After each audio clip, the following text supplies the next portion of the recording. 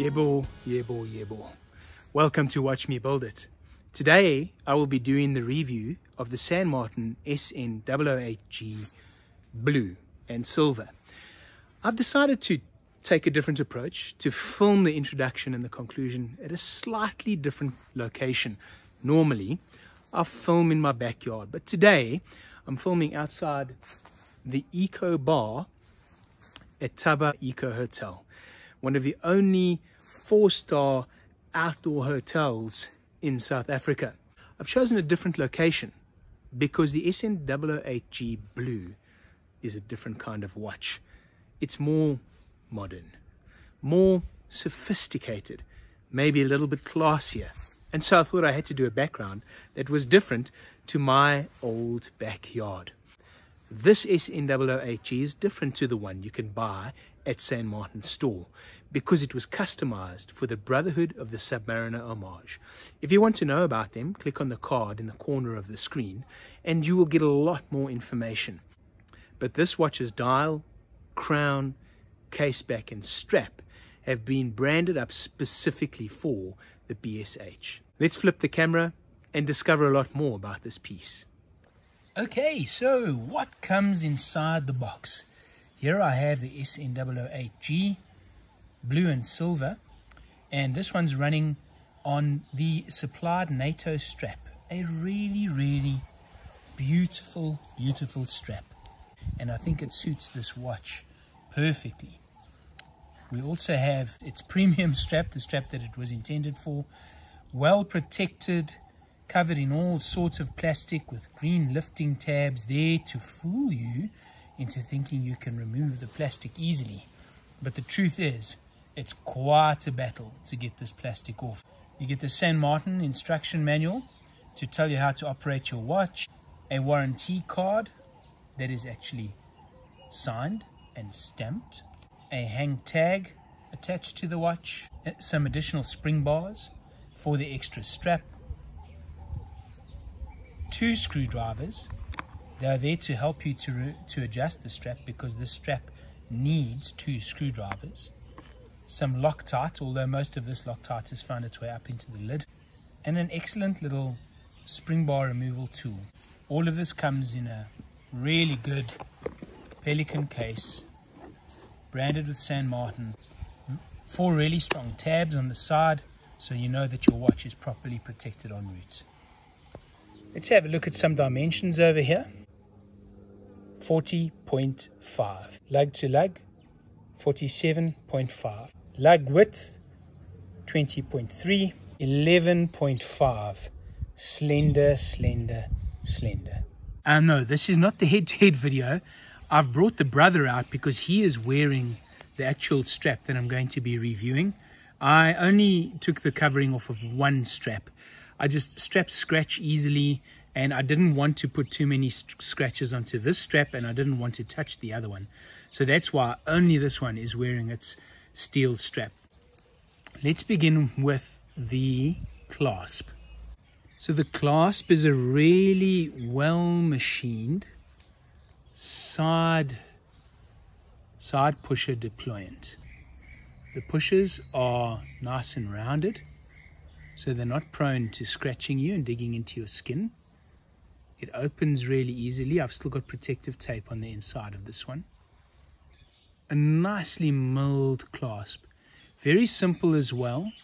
There are 4 micro adjust positions. So between a link and the micro adjusts, you're going to find the size that you're looking for. There's no diver's extension, nor is there an on-the-fly adjustment on this clasp. I think that's probably one of its only downsides.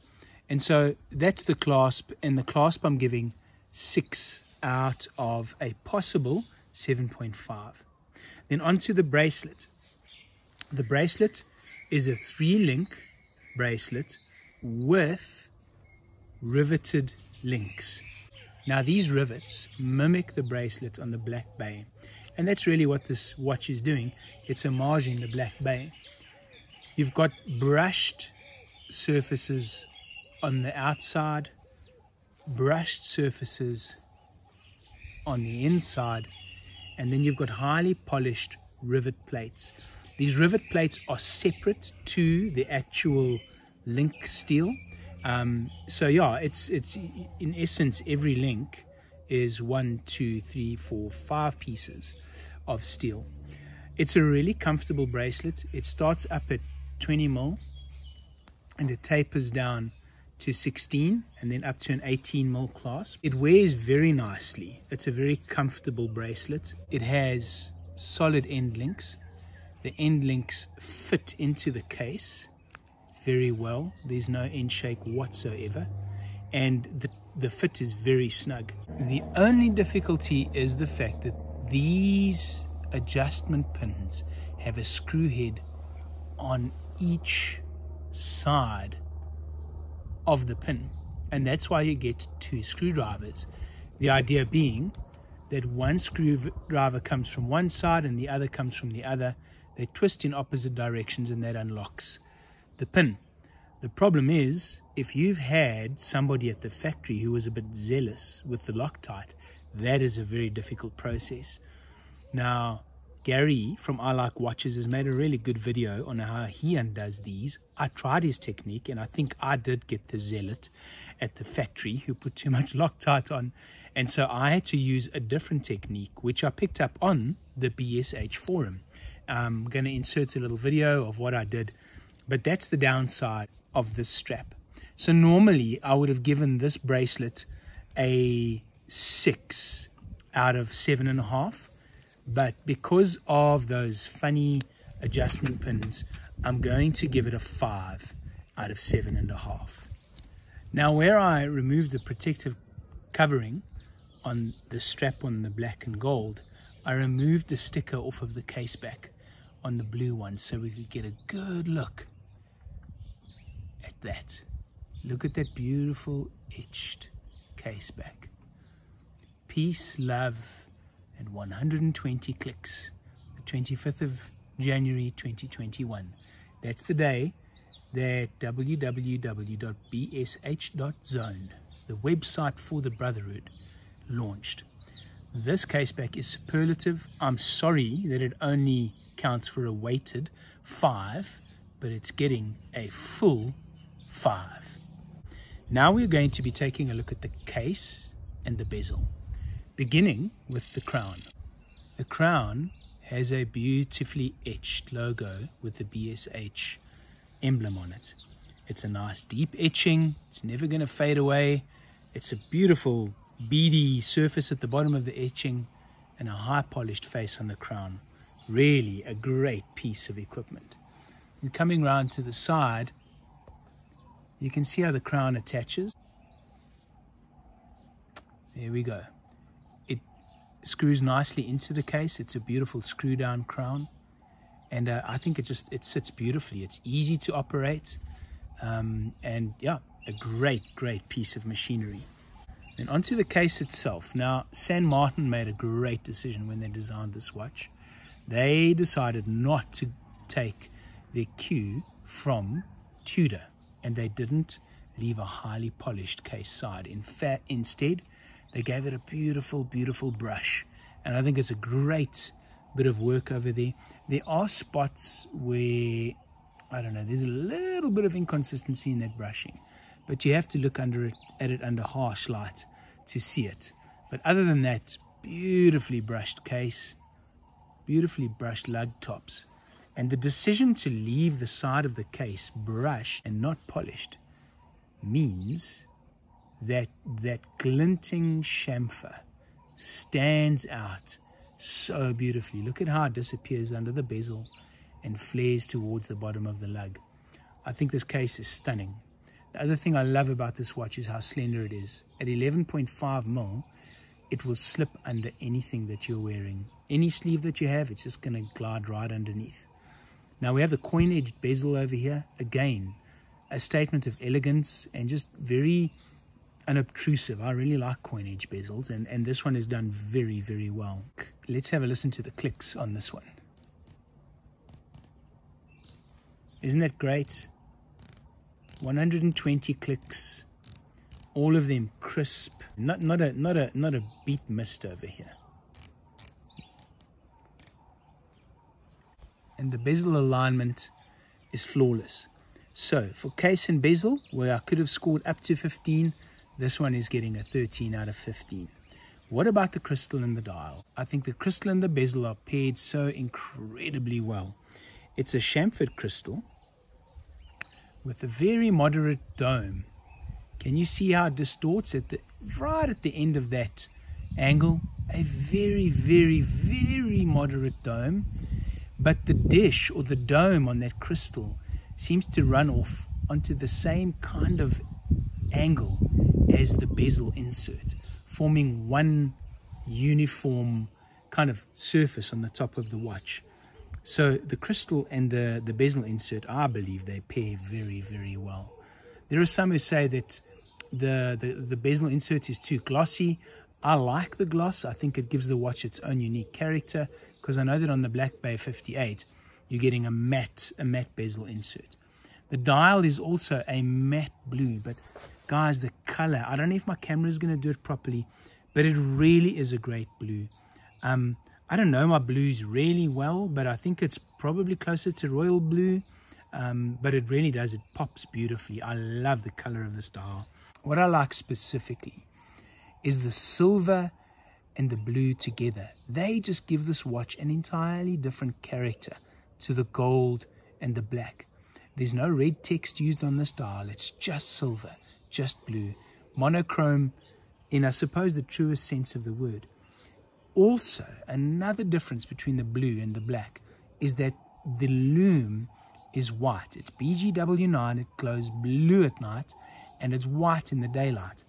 That white and the silver around the indexes matches nicely with the silver on the bezel insert, and I just think it's a stunning arrangement.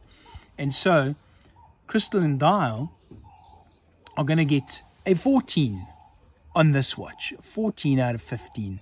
Oh, or should it be a 13? I don't know how to compare these two watches. It genuinely is a challenge. Now, what about the movement? This watch also runs the PT5000. The PT5000 is a well-manufactured homage to the ETA 2824. It's manufactured in China. It's got bidirectional winding.